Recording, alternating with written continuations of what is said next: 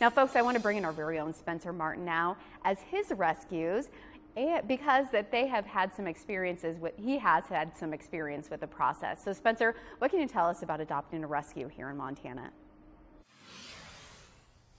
Hey, well, I can tell you that it's great to have a rescue. I got 2 of them. If you follow me on social media, you watch enough, you'll know this is Axel. This one who's always looking for treats and sitting, good girl, is Vail.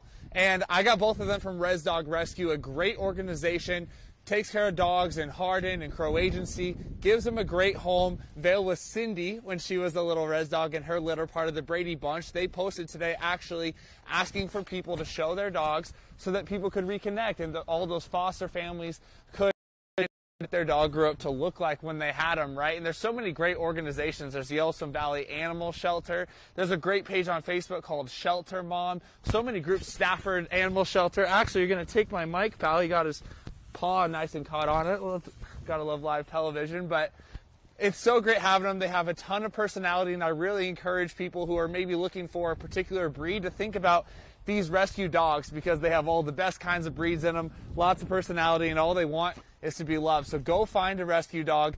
Thank you for tuning in and celebrate Rescue Dog with great ones like Axel and Vail. Have a good night.